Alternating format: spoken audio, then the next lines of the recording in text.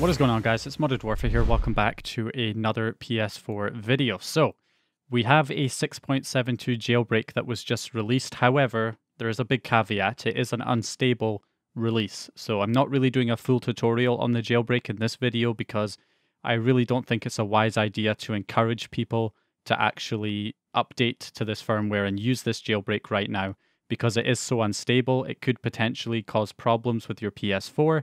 So it's a really, like potential, not really with the PS4 necessarily, but it could cause problems with your hard drive and corruption and stuff like that. So I really would not suggest doing this. This is more just a proof of concept to show you that this exploit is real and that it works. And I will be doing a full tutorial once the full stable version of the exploit is released.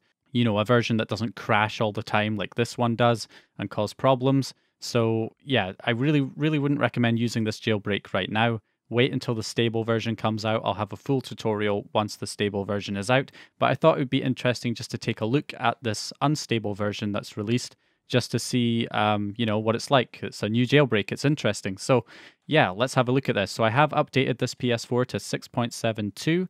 So as you can see right here, we are on 6.72 right now. So first of all, I'll show you how to update to 6.72 if you're going to do this anyway, despite my warnings. So yeah, if you're on a firmware that's lower than 6.72, then you can update your firmware version to 6.72 to try and do the jailbreak. So in order to do that, the first thing you're going to want to do is make sure you have automatic downloads all unchecked, all of these boxes unchecked in automatic downloads.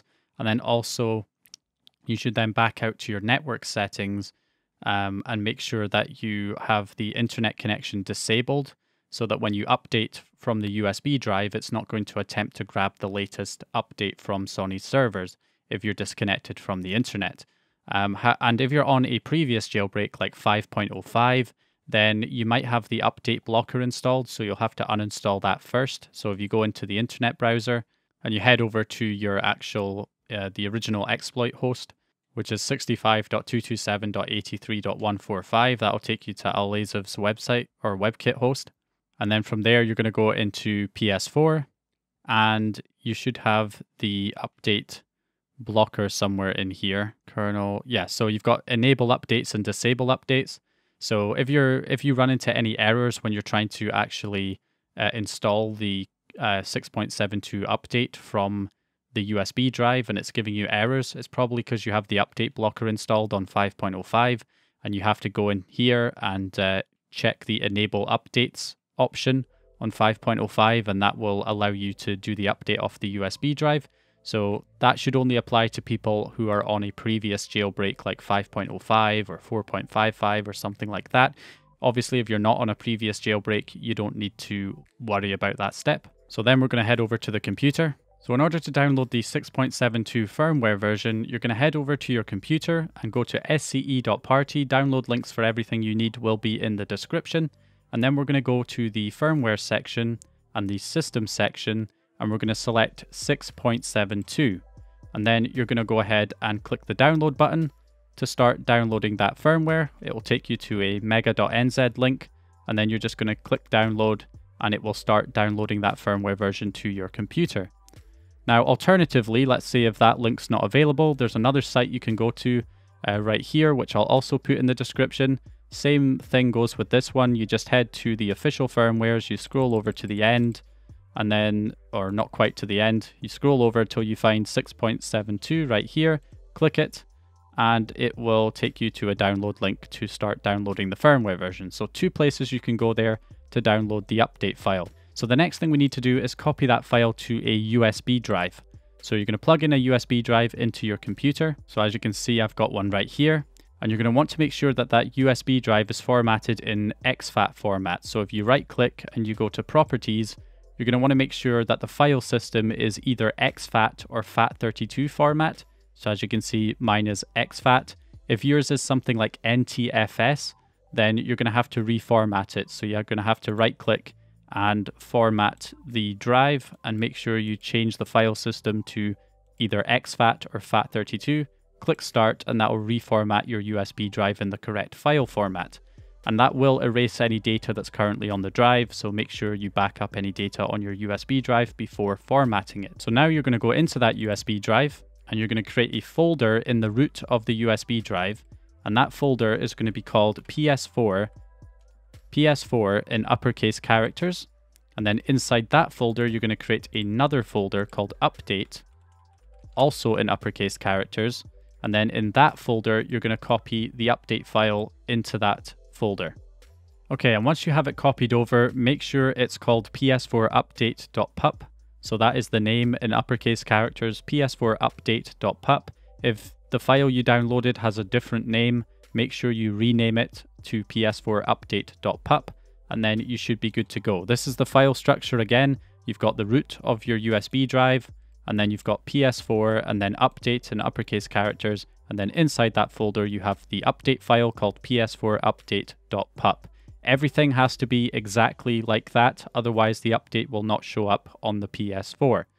So now that you've done that, you can go ahead and eject your USB drive and plug it into your PS4.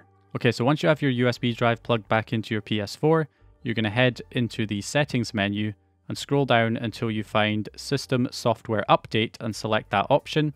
And then it should find the 6.72 update on your USB drive. Again, make sure the internet is turned off, because otherwise if it finds a newer version online on the internet on PSN, it's going to select that version, which is going to be the latest firmware version. So that is why you want to make sure that you turned off your internet before you did this, because then it should only find the update that's on the USB drive, which is the 6.72 update. So if it says version 6.72, then you know it's the update on the USB, and you can go ahead and say next and update and start doing the system update. As simple as that. So this will take a while. It'll probably restart your PS4 a couple of times, so just give it time to finish. And once you're back on the PS4 home screen, we can continue. So what we're going to do here is if we head over to the internet browser and have a look at trying to actually get this jailbreak running. So as far as I'm aware, Alizev has not updated his exploit page just yet with the exploit, but I'm sure he will. His exploit page will have the 6.72 unstable jailbreak soon.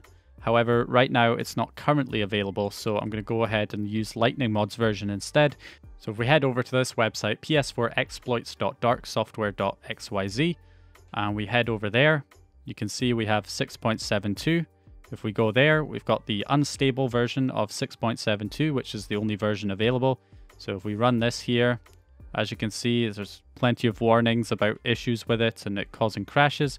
So the first thing you do is you hit the jailbreak button. And like I say, this is a very unstable jailbreak. It only works once out of every 10 tries, basically. So I could be here a while. So anyway, let's try this. So we hit jailbreak and let's see what happens. Not enough free system memory. Not enough free system memory. It's meant to come up with a message, but I'm not getting any messages. So anyway, let's just reboot the system and try again. Okay, so I've been attempting this for a while and it's not working. I've tried over 10 times and still nothing using Lightning Mod's host on Dark Software. I'm not saying there's anything wrong with it potentially. It could just be, you know, my internet connection or something like that. So what I'm going to do is I'm going to host it myself on a local server and see if I get any better luck with that instead. So if I head over to my computer here, and I guess I'll make this kind of like a tutorial here, but obviously I still wouldn't recommend doing this because it's an unstable version. You could damage the corrupt your hard drive or something. So, you know, don't do this, but if you don't care, you're going to follow it anyway, then fine, I can't stop you. So anyway, I'm going to download Node.js, the latest version, and install it. And then to install the HTTP server, once Node.js is installed, you just open up a command window and you type in npm install http-server-g for global, and that will install the Node.js HTTP server. Once it's installed, you can then run the server. So what I'm going to do is then download the unstable exploit. So you go here, code, download it as a zip file. And then once you have the zip file downloaded, just extract it to your computer. And then you can host this on your local web server by going into the directory, copying the file path, and then all you have to do is open up another command window, command prompt, and then type in http-server space, and then paste in the file path. Make sure you put it in double quotes if there's any spaces in the file name. and hit enter, and that should start hosting the exploit on a local server that you can then access on your PS4. So we might get some better luck with this exploit here. So if we go on to the internet browser again and then go to that actual IP address, so http:// so if we go to 192.168.137.1:8080, for me, that should take me to the local version. There we go. And then we'll try this and see if we get any better luck here. So let's try JB for jailbreak. I hate how those buttons are so close together. It's hard to hit the right one. Okay, this is taking longer. Okay, okay, good. We're actually getting somewhere though. At least it's giving me the proper messages and it's not just redirecting me like it was with the dark software one. So that's good at least. Failed to jailbreak, reboot your PS4. So I'm pretty sure it said keep the message open and then just reboot your PS4 from the power button. So I'll reboot and try again. We're getting somewhere though.